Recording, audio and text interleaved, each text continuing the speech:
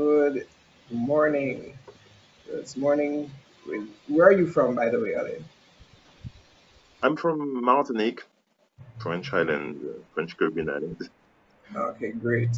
And introduce yourself and tell us a little bit about you. My name is Alain Bidard, and I'm a filmmaker. I'm an animation film director from the Caribbean, and I have 22 years of experience. I studied in France, uh, and I got my degree there, but I came back to Martinique initially because I wanted to.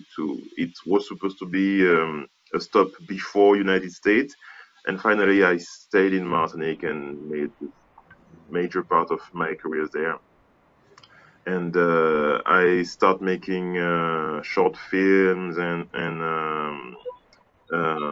advertisement. And after that, more and more, I start making other type of film and feature, uh, like the one that I got in those last 10 years. Okay. So you studied animation in France? Yes, yes, in a school called Superfocom. Back in the day, it was called Superfocom. Today, it's called Rubica. It's back in the day, it was it was the second best school in Europe. Today, I don't know. I think they're still very good, but I don't know if they still have this position. But they expanded and. I was really lucky to get to this school because the selection is um, it's really difficult. Okay. So, all right. We are here today to talk about, your career in animation. You say you have 22 years of experience.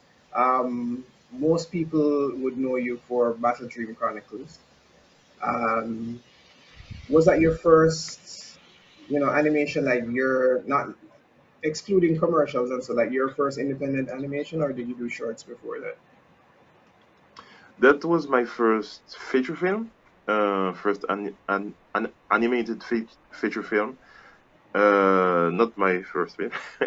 I made other film, short film, documentaries, and a lot of commercial, not advertising, but public public announcement film. Okay, okay. So you did animated documentaries? Not animated. There were some parts animated, but most of the documentary I had to do were in live action.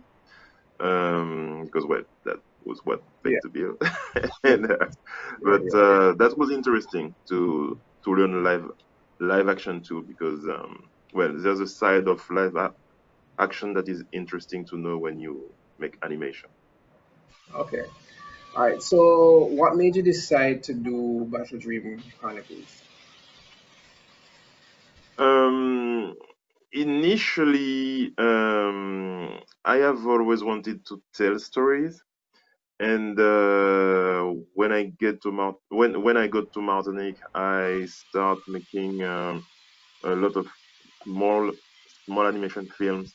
But after that, it was enough for me to. It was bringing enough money for me to make a living, and that allowed me to split my year in half. And I was spending half this year in collaborating and personal projects, and more. The idea of first it was supposed to be a series, and I tried to sell this to broadcasters, to the local theater, to other people, and I tried to find sponsorship. I was working with other people back in the day, and but all of this failed.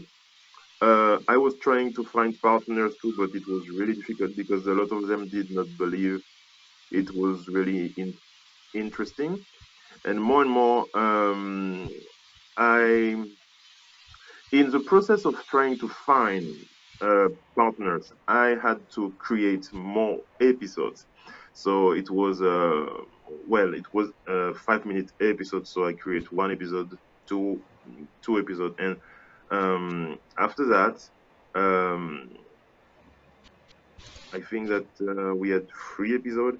I definitely told myself that okay, if I'm going to do every episode before succeeding to get someone to agree to help me, maybe I can try to get the biggest part of it done, so 80%, and then came back to the sponsor and show him or her that it was possible and we need completion soon. And this project that has a series expanded into what Battle Dream Chronicle would become. And Okay. if you don't mind me asking, you in the process of creating that 80%, was it you by yourself or was it you on a team? Initially, I wanted a team, but the first problem was finding people because most of people left the island because it was more profitable to work in France or in North America. And the second problem was money, because generally when artists work on feature film, they have a certain there is a certain level of income that they expect to get, and without funding, it's not possible to give them what they ask. So I was forced to do it myself. I didn't know every part, which is the reason why I wanted a team. I was strong in some discipline, but there are things that I didn't know very well. For example, the rigging, when you create the the skeleton of the virtual skeleton of the character. I was not strong in the rigging. I was not strong in scripting. Um, Compositing was definitely not my thing. So there were a lot of things where I was lacking, but I had to learn all of those, and I found out that even when you don't know how to do something, if you do this thing 1,000 times, it finally you end up by knowing how to do it, and even if you're not good at it. So that was mostly the process that helped me to get this film done. But initially, I didn't know every part. I was strong in some part, but just not ready to tackle something so big. Understood, understood. And that's amazing that even without a team and the experience and the knowledge going in, you still were committed enough to continue. So that's great. And that's, wow. So you got So, to the 80%. Oh, go ahead. oh, now I was gonna ask him Uh, how long did it take to do Battle Dream Chronicles, and how did he stay motivated to keep at it all over those many years? How long did it take? at first, when I started, I didn't know because that was the first Martinican film, the first Martinican animation feature film. I didn't know there were other animated feature film in the Caribbean. So I really had nobody to ask how what kind of difficulties I'm going to meet. So it was really discovery after discovery. It was really a battle for the motivation to stay there. Um, but the problem is not at the beginning. I'm going to say that the first 50% of the film, generally you are motivated. From 50% to 75%.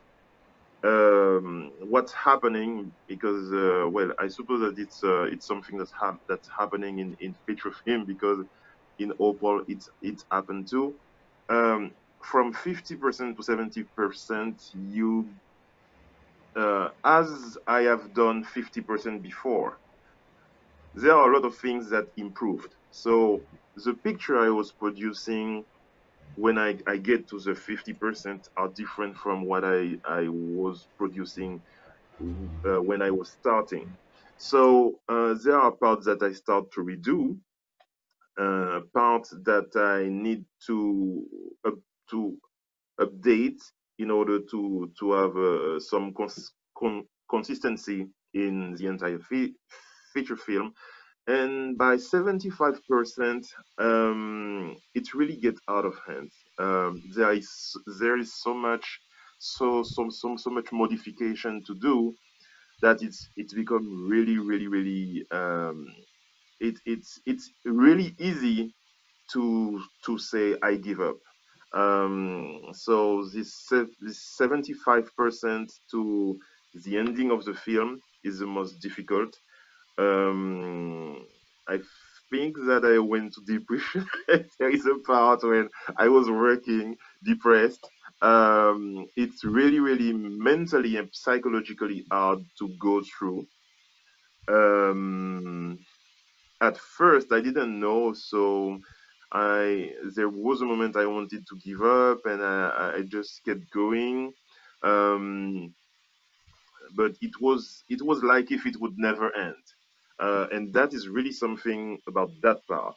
But finally, I succeeded to finish. Um, it took it took a long it took longer than the 50 to 75%. But the ending is a battle. It's a battle to finish. In the last 5%, you start seeing the bigger picture. So you start seeing the film with the music and everything. So you you become motivated by the result. But before that, there is some dark place where you have to go. You have to move forward, because it's really a difficult time. I got the same thing for Opal. So I guess that it's a matter of I believe that by 50%, you find the voice of the film, because every film has their own voice.